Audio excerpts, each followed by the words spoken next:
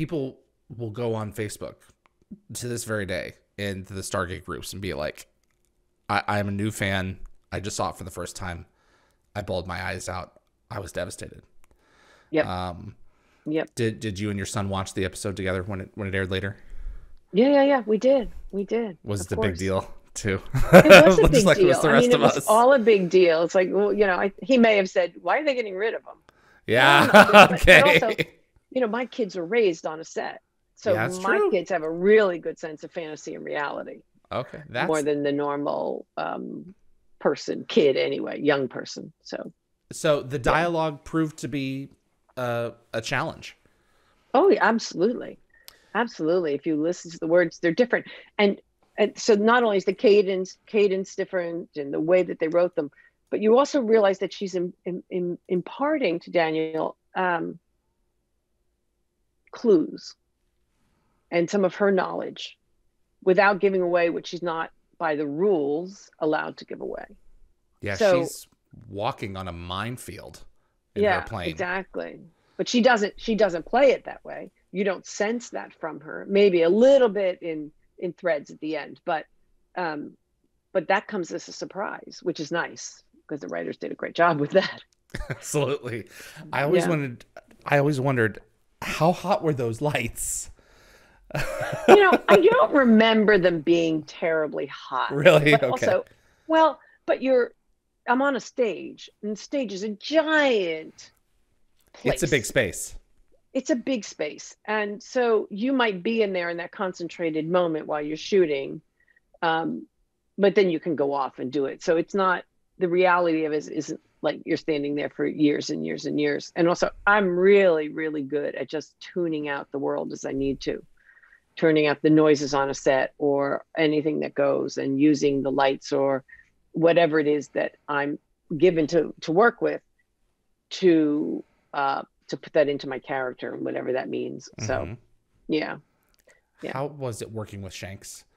You worked fabulous. You shared one scene with Rick. But Michael was really who Oma was there great. for. The whole group was great. Yeah. But the whole group was great. They were so welcoming and so lovely. It was, which is really nice. Some sets you go on and people are like, yeah, hey, whatever, your turn.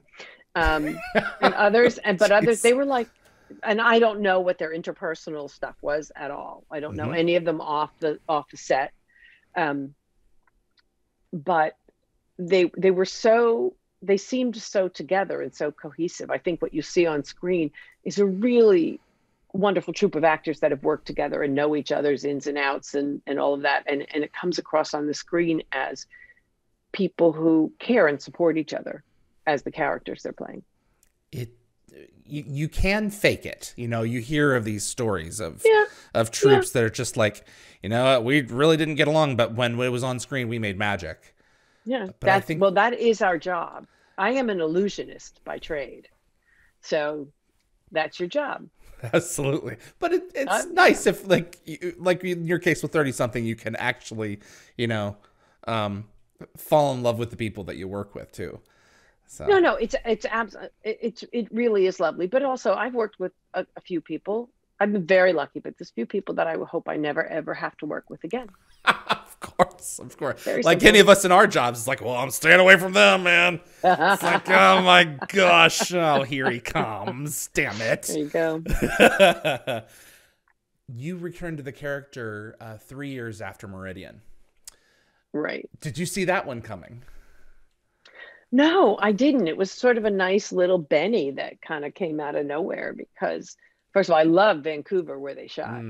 Love Vancouver. It's one of my favorite cities. And, I mean, once again, I did this job because of my son. And I knew of it. And I don't know if I would have done it without him because I probably wouldn't have known the show and I wouldn't have known the characters. And I wouldn't have said, hey, you want to go hang out on the set with me, which is, a lovely thing to do. So that it continued was great. And I loved her as a character. She's very one of those indelible characters in my little bag of people I've carried along. Absolutely. And so to go back and revisit that's a lovely thing. And to be able to talk normally in this one. Yes. Robert Cooper created I think it was Rob. that created the threads. He gave an environment change that allowed you to have. Right, but she didn't completely talk like a normal person the whole time. No, how big is the ocean so you can't see the bottom or something like Yeah, that. and yeah, but even like how she takes a waffle order. Right. That's right. But that's actually, you can go online and find all the translations for those. That's funny. That's great. Mystery in the Alley. I forget what that was. It's like Eggs Over Easy or something. Those are real world translations. Oh, my first job other than babysitting was waiting tables. Oh, well, there you go. in New Jersey, a little place down the Jersey Shore called The Hut. Ah, were you good at it? I was really good at it. Oh, I sucked. I was really good. As a matter of fact, if you look, here you go. Okay, guys, here's a little thing. If you look during threads at the back of Oma's hair, there's a pencil in it for taking her orders. And that came from me working at the Hut in New Jersey. I would keep my pencils in my hair. I had long hair. I either had braids or a ponytail, but most of the time it was a ponytail, and I would keep my pencils in my hair. Well, because you always lose them. When you need a writing implement, you never have it. Totally. So that was always my problem too. So I remember the pencil. You might have trouble putting it in your ponytail. No, I kept them in my pocket. So thank you for watching this clip from Dial the Gate. If you enjoyed the video, please consider giving us a thumbs up with that like button. It will encourage the algorithm to show this to other Stargate fans. Also, please consider sending this to a fellow Stargate friend. I also want to invite you to subscribe to future episodes right here on YouTube. We are a live show, so changes are likely to happen all the time. And if you plan on joining us live, you'll want to be the first to know. Be sure to visit dialthegate.com for the complete guest schedule so you'll know when to join us and ask your very own questions to our guests. See you on the other side.